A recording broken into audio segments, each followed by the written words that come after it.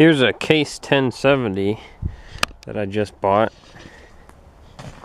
Right now I'm draining all the transmission oil out of it. There was some water in it. It runs. So I need to get new oil and then change the hydraulic filters over here. Gotta get them apart next and hopefully find some new filters today. Then get it filled back up and see if it'll move.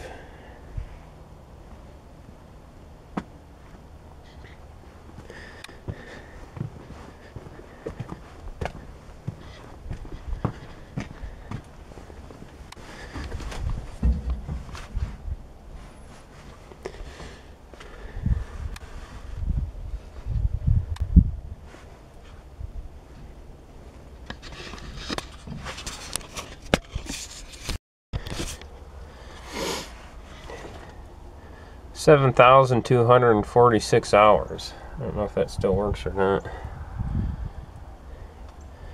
Fuel, engine temp, engine pressure, alternator. Transmission pressure, I don't know what that one is. Transmission temperature? Yeah.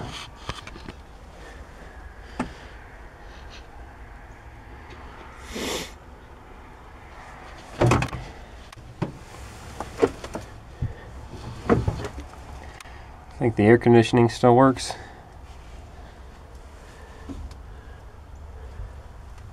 Is that a speaker? Must have had a radio. Must have been where the radio was.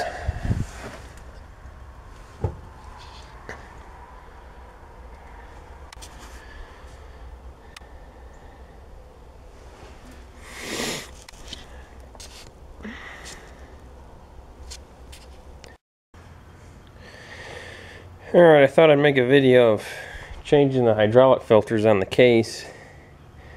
And when I took these out, I went to find the same ones. They're a Wix filter. And I called around. The only place that had some was the Case IH dealer, so I ran out there and got these. And I noticed the Wix filters have a relief valve on them. The ones from the Case IH dealer don't. So I was worried I got the wrong ones, and I ran back out there to have them double check, and they told me no, these are the right filters. So I asked them about the check valve on the end of it, or the relief valve. And they told me there was 2 guys behind the parts counter and a mechanic in there, and they all told me the reason why the Wix filter has the relief valve on it is because it's not made to the standards of these filters. So with this filter, you don't need the check valve on it. And the mechanic even pointed out the space in here that gets taken up that won't allow the fluid to flow through. That still didn't make any sense to me, and I even had the entire thing in there, and I showed them. I said, how is that going to filter anything? The oil's just going to come in on the outside and shoot right up the center without that valve in there. So they assured me that that's the proper filter, that's how it goes in there. They even had a factory representative come down there and explain to them how proper filtration works and how these filters are better than the Wix filters or any aftermarket filter. So then I did some reading on the internet and found out that you have to pry these check valves out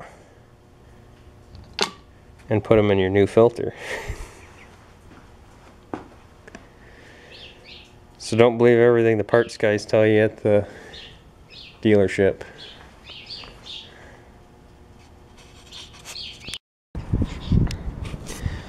So a problem I'm having with the thing is the clutch doesn't do anything, so I can't get it into gear to take it for a drive. And I guess there's a spool valve down under there. You can see the linkage moving. So I need to get that plate up on the floor. See if I can see under there. Make sure the linkage is adjusted properly. I need to clean all that garbage out of there first. So I'll clean that up and see what's under there.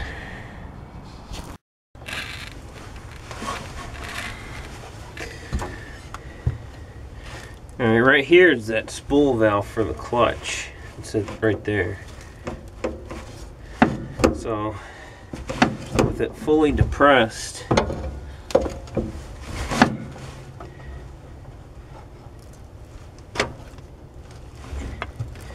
can see that there's a little bit,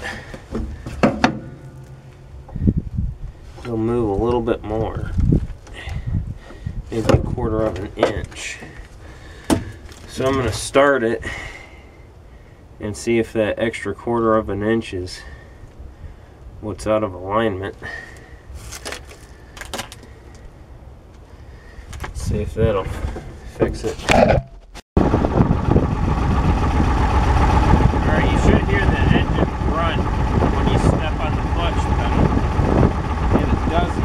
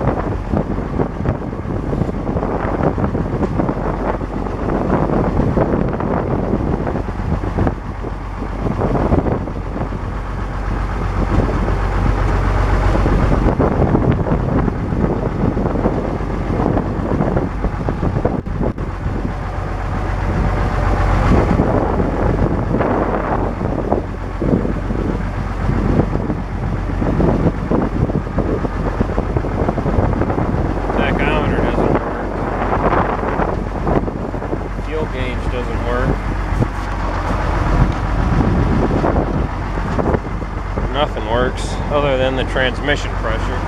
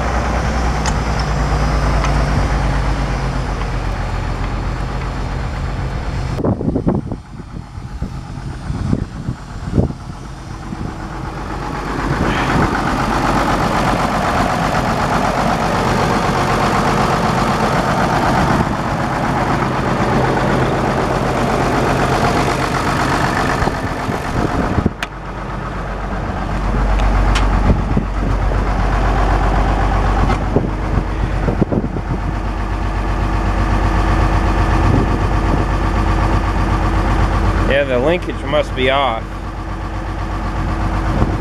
Alright, clutch in, then you should hear a grunt. There it goes. Then you can put it into gear. If you don't hear that grunt, it won't go into gear. There it goes.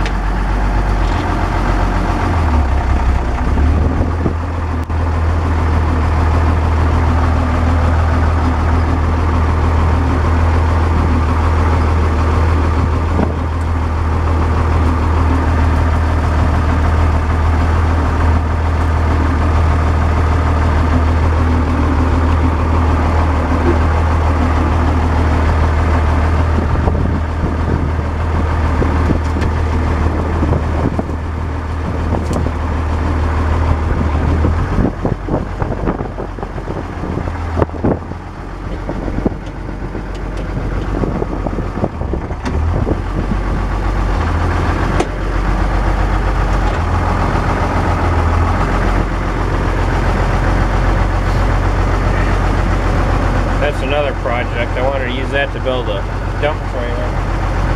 That was the trailer that the Genie was welded to.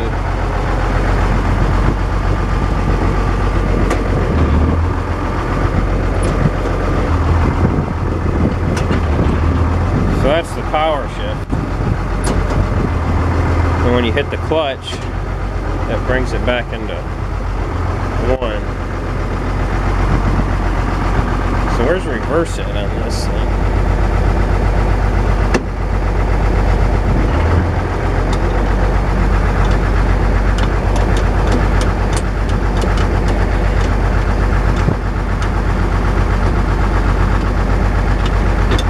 Yeah, that was great.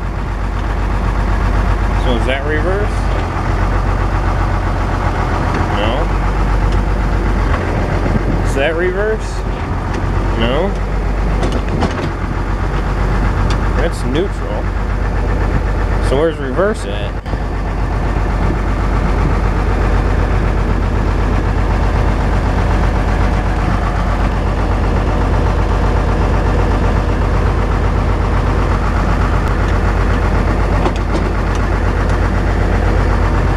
I don't know.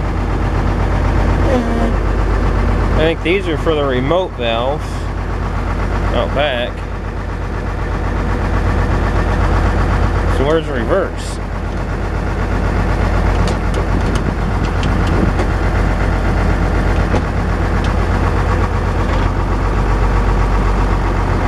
That's going forward. That's forward.